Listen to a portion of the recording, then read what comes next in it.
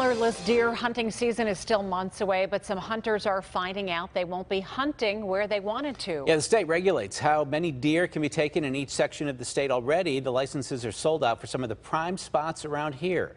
John Shumway reports hunters in Beaver County are particularly disappointed by the news. There's a lot of tradition in hunting, which is why Dennis Meyer hunts in the Allegheny National Forest. Because that's where my camp is at and where my family, where we go hunting, normally. So diligently, Dennis got his antlerless license application to arrive at the Beaver County Courthouse on the day, Monday the 10th, and the race begins. So everybody is competing for all of the doe licenses, especially the ones that there aren't too many of. In every county treasurer's office, they vie for the limited licenses in prime areas like the Allegheny National Forest, known as 2F. It's first come, first serve. In the Allegheny County Treasurer's office, it's all fingers on keyboards.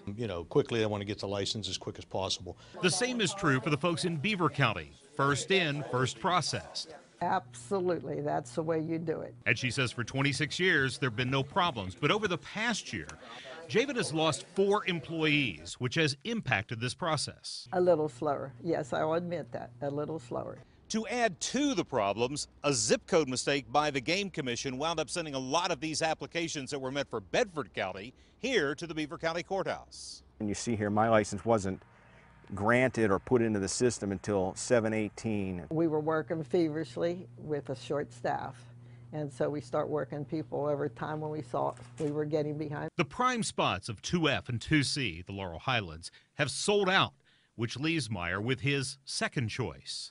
Other county treasurers kind of beat them to the punch. Javens understands the frustration. Absolutely. If I have a cabin and I have a 2B and I can't hunt in my cabin, absolutely. And I never had this happen. She says her staff has given up personal time to get the work done, and tonight, all of the applications in Beaver County have been processed. John Shumway, KDKA-TV News.